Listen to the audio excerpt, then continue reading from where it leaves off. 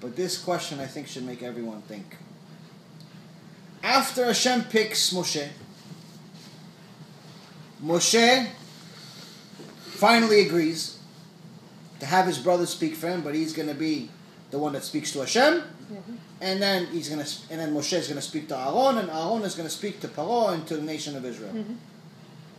Hashem picks Moshe Rabbeinu to be the most important person in history. He didn't pick everybody else. He didn't pick you or me. Pick Moshe. It says here in Pasuk 24, chapter 4, 24, ויהי בדרך במלון ויפגשהו אדוני ויבקש המיתו ותיקח ציפורה צור ותכרות את עורלת בנה ותגע לרגליו ותאמר כי חתן דמים אתה לי ויורף ממנו אז אמרה חתן דמים למולות. Translation: It was on the way, they left Yitro's house to go to Egypt. Moshe just had a son. Right before he left Yitro's house, he had a son, his second son. Eliezer is his name. We find out later on, but I know. So it says, he left his house, says it was on the way, in the lodging, he went to a hotel, that Hashem encountered Moshe, and sought to kill him. Hashem sent Malach HaMavet to kill Moshe. So Tzipporah took a sharp stone and cut off the foreskin of her son and touched it to his feet, meaning to Moshe's feet, and she said, you, to the baby, you caused my bridegroom bloodshed, meaning you almost caused my husband to die. So he released him, this Malach HaMavet released Moshe. Then she said, a bridegroom bloodshed was because of circumcision. Interpretation: Moshe left Yitro's house and he says, listen, I just had a new baby. I know that Hashem said that on the 8th day I have to give him Brit Milah.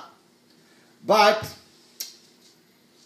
if I have the Brit Milah, I have to delay the trip that Hashem told me to take right now by 3 days. So I'm not listening to Hashem. But if I do listen to Hashem and I take him, I'm going to be in the desert. And giving a Brit, doing a circumcision in the desert is very dangerous. That's why during the 40 years Am Yisrael was in a desert, no one did Brit Milah.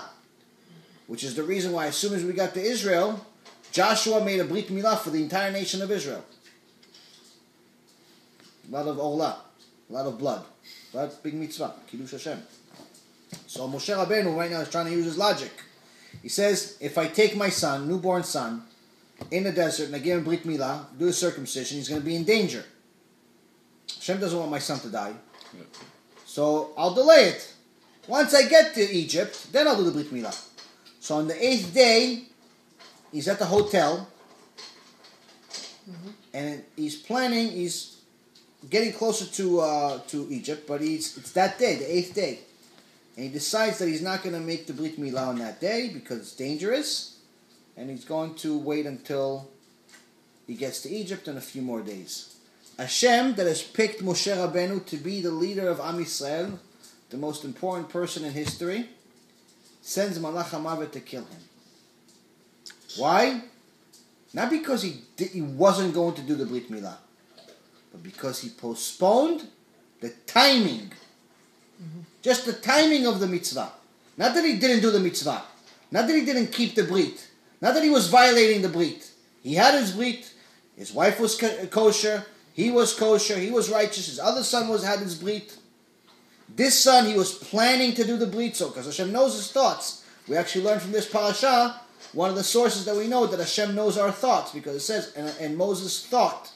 On one of the things, we know that Hashem knows our thoughts. So Hashem knew that Moshe was planning to have the Brit in a couple of days. So he was just postponing it, postponing the time.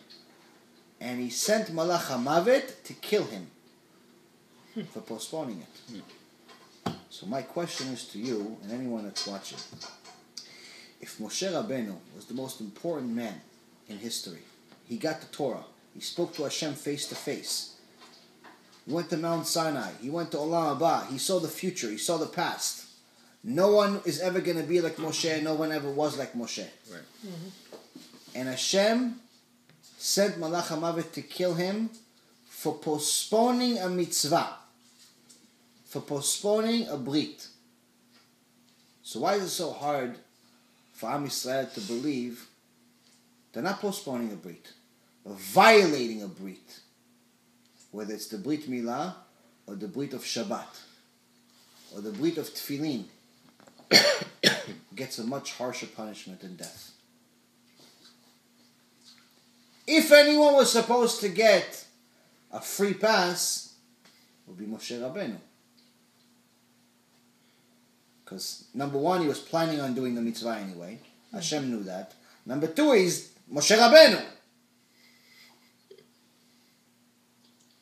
Here we have, not only we're not Moshe Rabbeinu, but we're not even keeping the mitzvah. We're not even planning on doing it. Someone is Mechalel Shabbat, he's not planning on keeping half the Shabbat. He's planning on going to the beach, and then after that to the movies, and after that to the club, and after that, same thing next week. So he's violating the brit. He's not delaying it or postponing it. So if Hashem is outright telling you over here, he sent Malach HaMavet to kill him, and the only thing that saved him was that his wife Tzipora realized it, and she did the brit herself, and that saved Moshe Rabbeinu's life. So that's the thing. Delaying a mitzvah got Moshe Rabbeinu almost killed. Violating a brit, Hashem Erachem. Bezrat Hashem, this gets people to think of how serious Shabbat, Tefillin, and all of the mitzvot are. And Bezrat Hashem will learn much more next week. Baruch Adonai Le'olam. Amen. Amen. Amen.